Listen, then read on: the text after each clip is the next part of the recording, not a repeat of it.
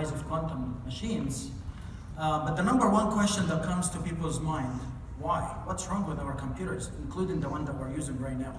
So before I tell you what's right and what's wrong, I want to share with you some of the results of playing a game that you play online. It's the game of tic-tac-toe. It's a really simple game everybody can play.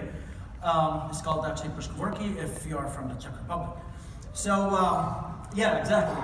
So I played 24 games in a row. There was a tie between the computer and I in 12 games. I lost 3 games and I won 9 games. And I guarantee it to you, if you play this game right now online against that machine that's available at your fingertips right now from the web, you will do a lot better than I did.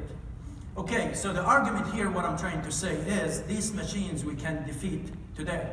Somebody could come and say, well, we're not really sure about whether you're going to play against a smart machine, whether this machine is, the designer of the game was doing a great job programming the game really well. So I'll tell you, point taken.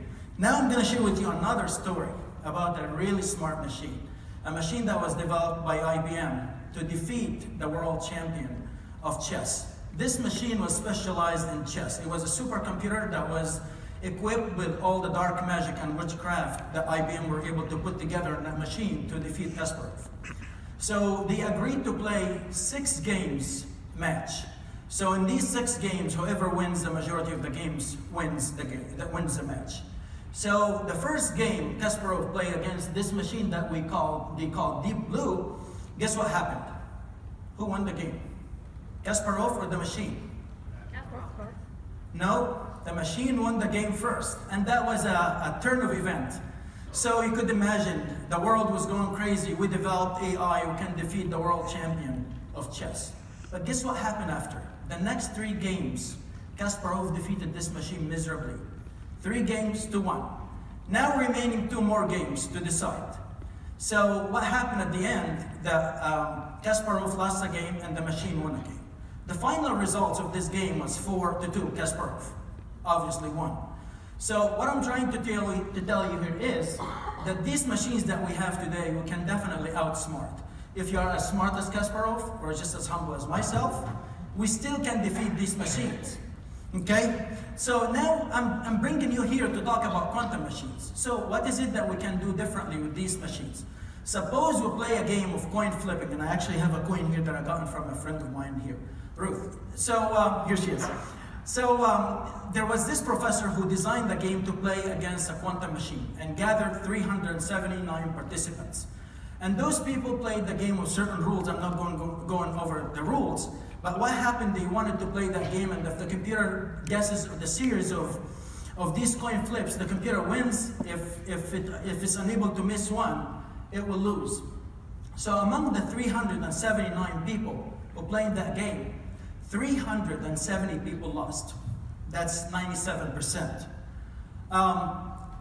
And the remaining 3% were due to system error. They were not due to intelligence.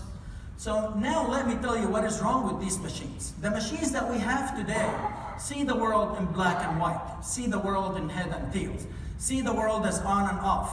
Imagine all the color that we have today. I'm wearing something colorful, everybody's wearing something colorful, but our machines are unable to see the color in the world.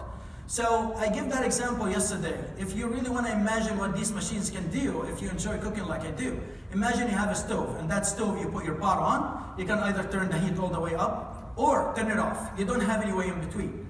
So imagine the amount of maneuvering you're going to have to take the pot off of the stove and put it back on because it doesn't want to get too high. Or you put it on and then your food burns. So this is exactly the kind of processing that we're doing with the machines that we have today. It's unable to do something that the quantum machines are able to do. They are able to explore these possibilities, probabilities of the coin flip being flipped in the air. The computer is able to predict all these probabilities in real time until the coin ends up being a head or a tail.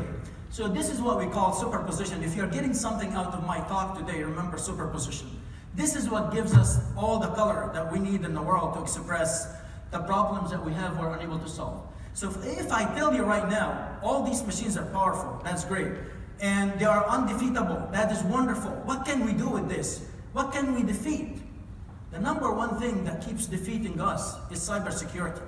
Imagine now if we are able to design these encryption keys that we send them in the network and nobody is able to intercept them. Or if they are able to intercept them, they are not able to break them because they have to solve the quantum mechanics laws, and they need forever. The second important thing that we actually need to think about, since we are in the pharmaceutical world, is solving molecular problems, solving problems related to drug discovery, drug design.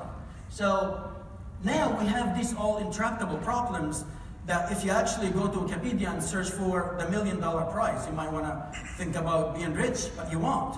Because these problems are known to be intractable because they are non-polynomial hard. They cannot be solved because they need in the time that we have in this universe, and they will not be solved. So these machines that we have today, when the quantum machines can solve these current problems. So somebody could come and say, wait just a minute, we've been solving drug design problems all the time. So what happens with all these machines, what have we been doing? We've been trying to make a light bulb out of candlelight, and we're not very successful. So we've been trying to accelerate solving similar problems, but not exactly with the same scale. We're seeing the problems in black and white. Now if we are able to solve these problems in color using quantum machines. So clearly there's a system failure here, and knew it all along. So I'll tell you what Neo said, so I can guess. So anyways, Neo said at the end of the Matrix, I know you're out there. I know you're afraid of change. But what I'm going to tell you right now, that I'm going to show those people what you don't want them to see. I'm going to show the world, I'm going to show you guys a world without boundaries, without rules, where everything is possible. And that's the rise of quantum machines, ladies and gentlemen. Thank you.